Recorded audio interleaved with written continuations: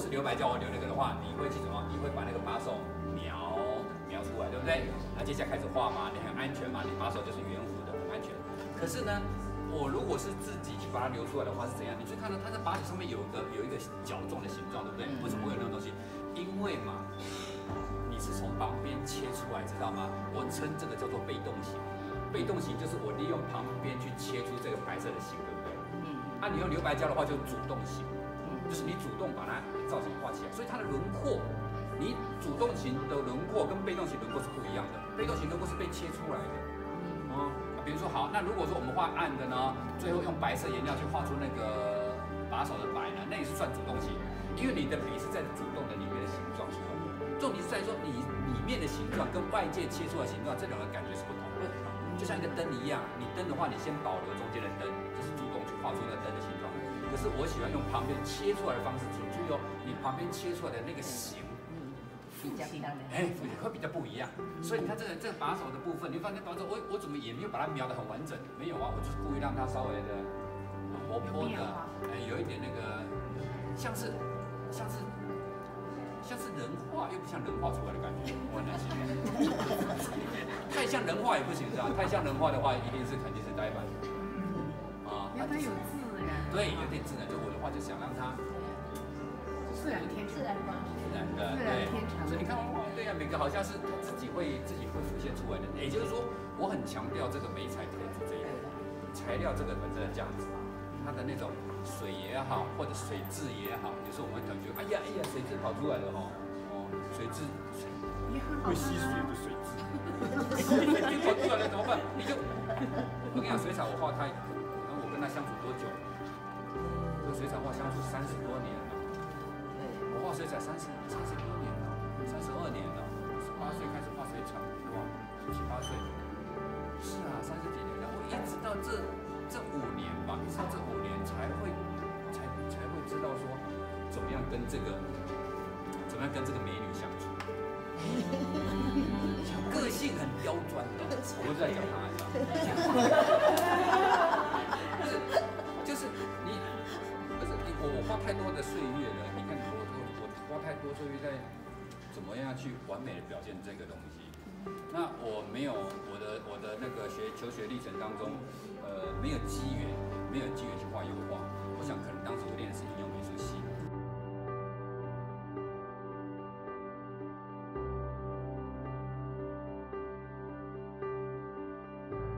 画课，但是有水彩课程，就是命中注定的，那就继续往这水彩画面上去画。那这个材料我也不是说就是你一直在上面一直去想办法把它画得更好。但我今天如果说我一开始我接触的是油画的话，我一样的态度，我想把它画得更好，只是说命中注定的你变成水彩画往上面走。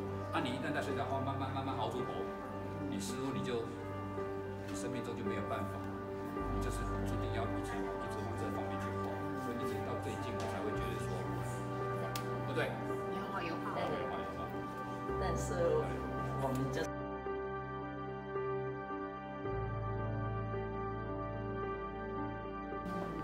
当美术系，念当总统都不好。当年不好啦，当年不好，不好，那个不好。就是你在过程当中，我们就鼓励他。好坏。对，我就是让水彩让自己去好，然后你在画的过程当中，我给他很多自由就是了，就是让他去，然后中间过程当中赞美他。因为你只能赞美他，不然你干嘛？你不要动不动就哎呦，这样不行哦，他就开始盯了，你知道吗？他就开始不敢要去，好吧？他就算了，他就按照你讲的好了，就按照你讲的话啊，我要你这样，我要你这个画起来就很僵硬，对不对？所以在过程当中，其实我一直在赞美。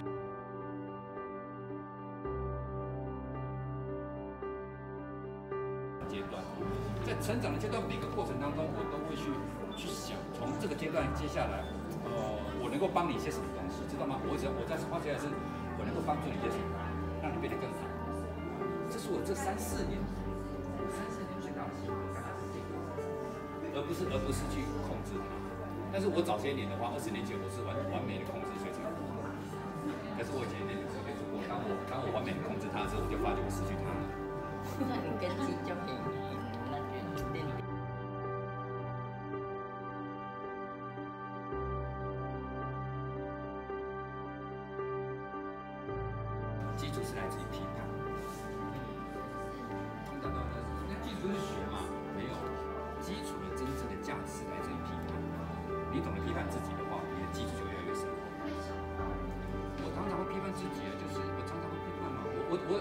其实我讲过很多话，对不对？我从我那个叫什么？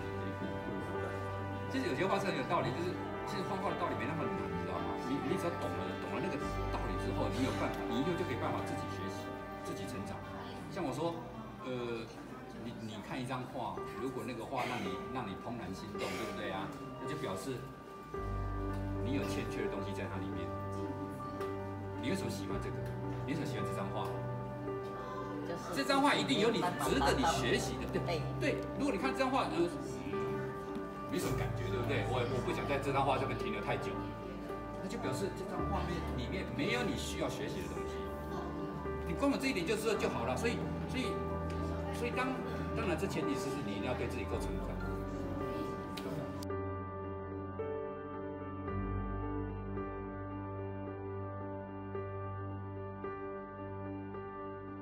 很多事情哦，可是那些事情我跟你讲，其实严格讲，都是批判我自己。其实是我对我以前的过程当中，不是很正确的观念所成，所以其实我是在批判我自己，把它写出来而已。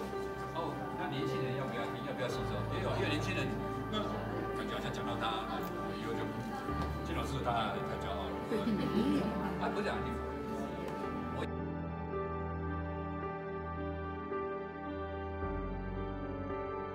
斑驳里面用很多的色彩，那这个是怎么做的？你用洗的吗？还是用刮的？还是纸张有关系？还是老师的技巧？你讲的这一个区域的话，这是一个道路有点反攻，或者说你觉得说有些什么反攻，有些技术什么都无所谓，对我来讲不重要。这个我在刷的时候，基本上这个情况就是直接就在画的过程当中用水啊，直接很自然让它流泻出来而已。那只是你每次画的时候，比如说我在每画一笔的时候，这个是一般人比较难去碰触到的，就是说难去想象的境界，就是其实我每一笔都在做批判。有可能不知道啊，画面等画好就知道了，没有哦。每一笔它留下来的时候，你马上就要批判它美不美。我不会容许每一笔丑的笔触留着。那你万一丑的你就滤掉。不是这样。我来慢动作重播一下。开始在刷的时候，通常我第一笔是很大的一笔的嘛，很大的一笔刷下去的当下的时候，马上脑子里面马上就要下判断值。批判就开始批判了，它美不美，美的程度多少？如果美的程度超过90%的话，你就会马上就说帅、漂亮，就好像打桌球，尖叫一下，好啊，好球，刷了一个很好，对不对啊？但是好刷过去的时候不大好的时候，当下大概只有60%的美感而已嘛，那个笔马上就回头去把它变好看一点。所以这当下是。你不知道，其实我已经做判断了，我已经做了判断之后，而且让它变得更好。你看到只是说哇好看了没有？中间其实经过了一些天人交战，我已经批判过了，而且去修改它了。那就是你的。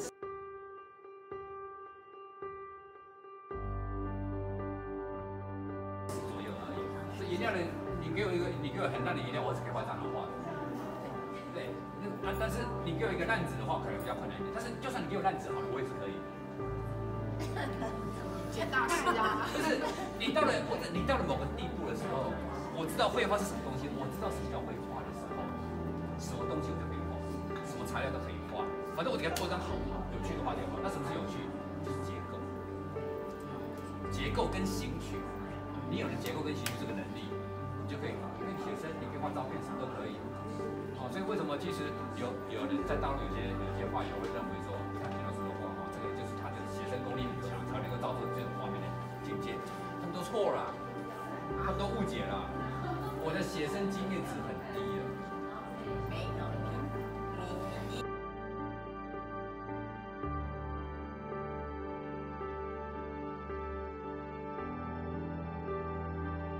结构能力，你的造型品味能力，你的品味只要高，结构力强啊，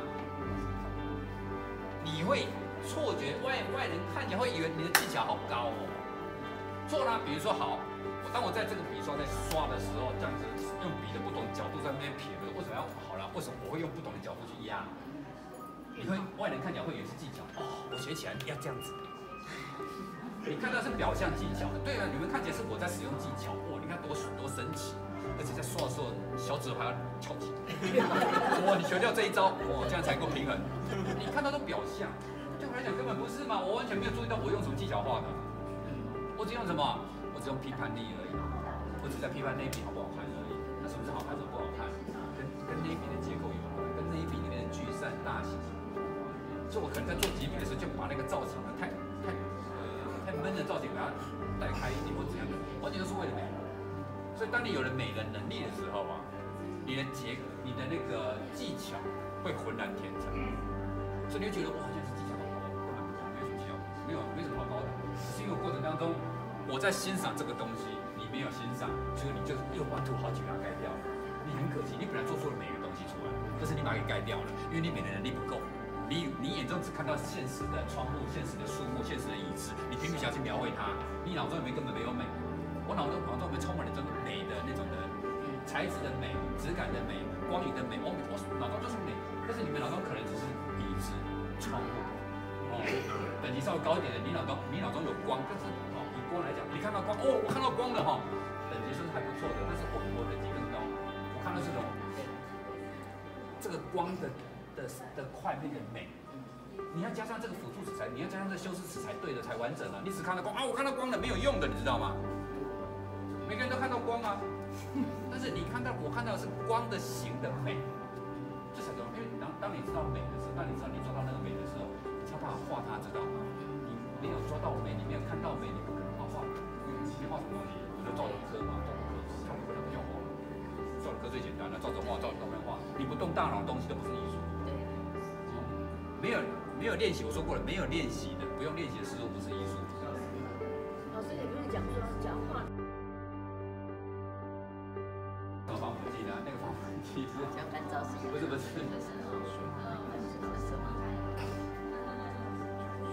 艺术价值是最好的防腐剂。当你的画到艺术价值的时候，它就会防腐了。为什么呢？因为后人会帮你防腐。如果你的画，是不裸用啊，只是自己好玩的而已啊，它也没什么艺术价值啊。没有啊，被坏掉就坏掉了吧？没有啊，像你的画那么漂亮啊，对，所以坏掉怎么可以？放心，那个后代会想办法保存好，放在美术馆。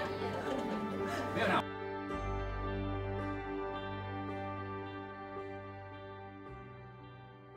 你画2个，我跟你讲，画水彩画什么的，画造型都一样的，双号都很丑，2个物件都很丑。如果那2个物件还一样大的话，是受不了的事情。总之不要做2个重复的事情，3个重复的话勉勉强强算了。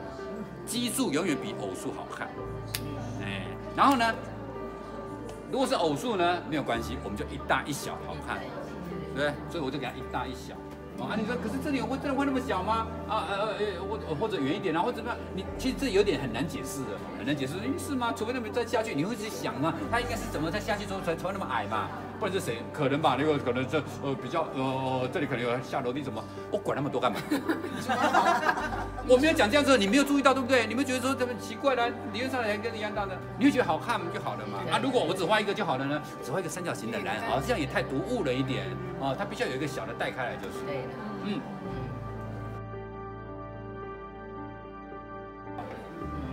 我们常有人讲说写生要跟大自然学习，对不对啊？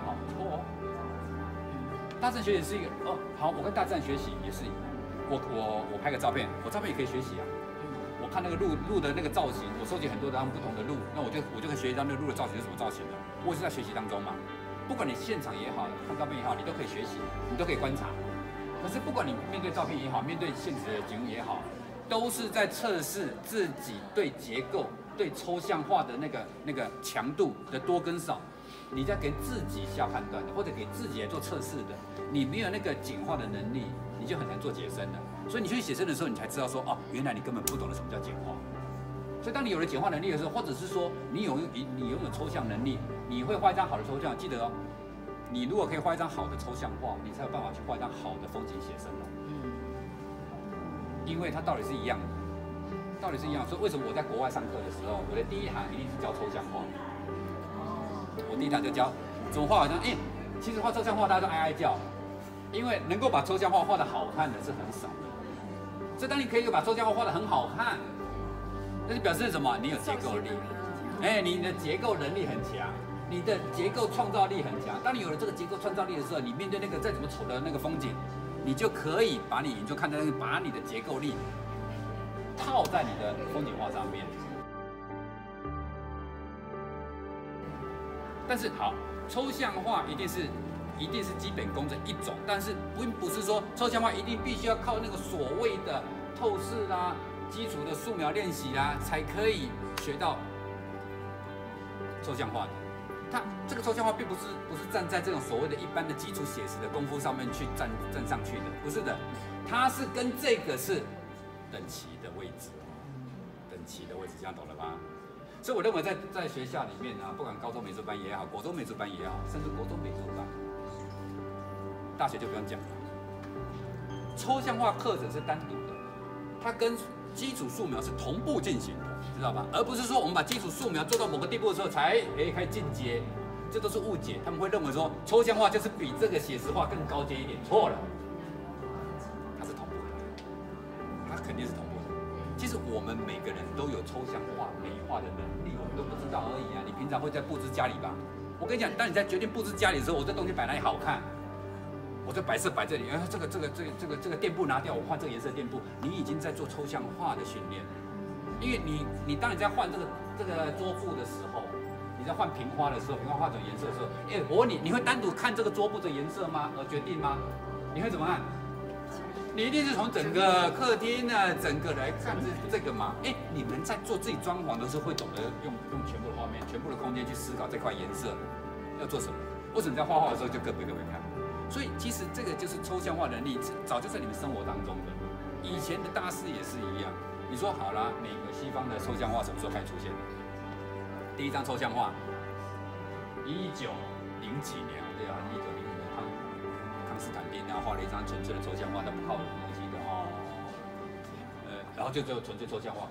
所以西方抽象画进展得很晚嘛，对不对啊？我不认为是这样子。早在几百年前的时候，早在希腊时期的时候，当他们在谈论那个柱子间距要多少比较好看的时候，我跟你讲，那就是抽象。抽象就是数学有关的，所以那个是一个大学问，那个就是基础。甚至我认为那个系统啊，那个基础，那个美的系统就是抽象美的系统，更庞大于所谓的学透视、学明暗。如果说那个抽象美的体系有这么大的时候，这个基础有这么大的时候，所谓的那个透视啦、明暗的知识啦、光影的知识啦，它可能这么小一颗而已，只有这么小一颗而已，这个要这么大，所以你就知道应该选哪边的。好了，现在问题来了，当然是一个这是最高阶的，在我看来不过就是结构力有问题。所以抽象画还是看得出品味高低的，有些抽象画真的是乱画，我骗你，就看到他们乱掰的。俗气，你以为抽象画就一定有高品位吗？抽象画，俗气的抽象画有很俗气的抽象画，我最常看到就是什么，书法笔，然后就掰了一大堆，这个什么，这就是线条之美，这什么的，俗气啊，你知道吗？因为那个已经烂到就说好，为什么？赵无极的画不会俗气，他抽象画，赵无极是很要求的。可是我看到你有看到那个